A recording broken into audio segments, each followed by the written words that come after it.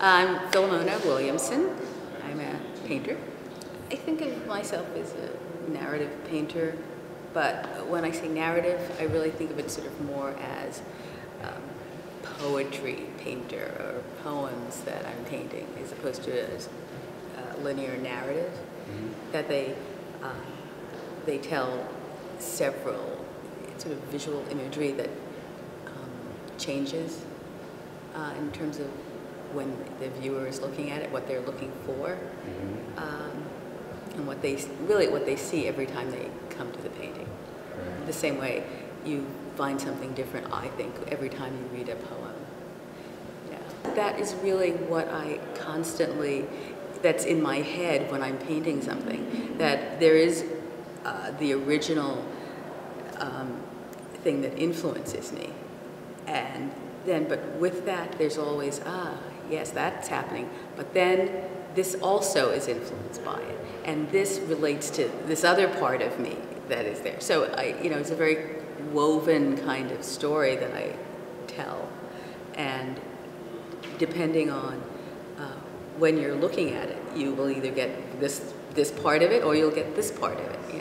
I mean, and sometimes you will just get the color and just say, oh, that color is luscious, and oh, I want to be in that color, and you won't notice that the color is populated by giant bees that might be dangerous, or or that it's a water scene where you aren't going to survive if you continue. So you never know what is actually how you're going to react to the stuff that's in the imagery. Yeah. I like it to be open for interpretation. I want it to be. I love that other people have other stories. In fact, I wanted to sort of ask people when I had one up, oh, what is the story that you see here? But I didn't get a chance to do that, because it's always, they will pull out something that then influences the next painting in terms of like, oh, I saw this story. It's like, oh, that's a good idea, the story of that, And so, because I do think of each painting sort of talking to the other painting, that all the figures are related. They're all part of one family, and they go back and forth and have conversations, and there's a dialogue between all of them. So I do like to hear what the stories are, from other people. The story helps me to paint it. I mean, it's just my vehicle, like, oh, this is how I start. And I love the process of painting so much that, that's what I'm involved in. So in terms of the story, if they get it or don't, that's not, I'm happy painting, and making decisions about that when I'm doing the painting.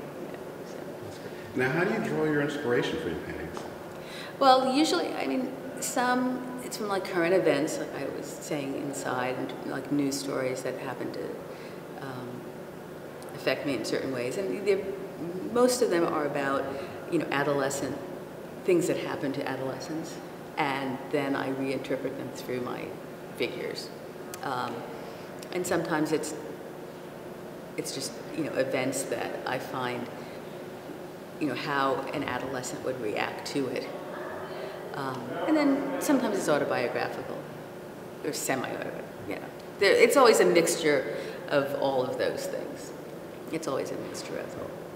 But sometimes it's a psychological thing that happens to people, or something that I'm just feeling. But they're all, it's always.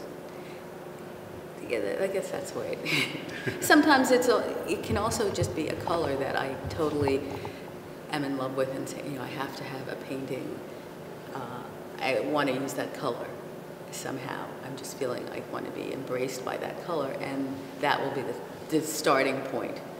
And then the story comes after that, like what that color means to me. Then I populate it with people that like that color too.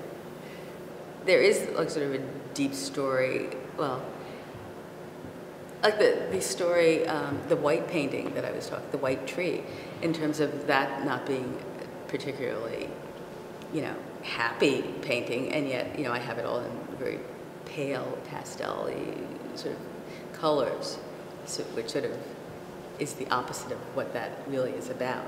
So, I sort of do that. That's what I sort of do. I do the opposite of what it would be. And the other painting that I have of the children who stood together in terms of, again, that one also, their colors are very, that's, depressing kind of.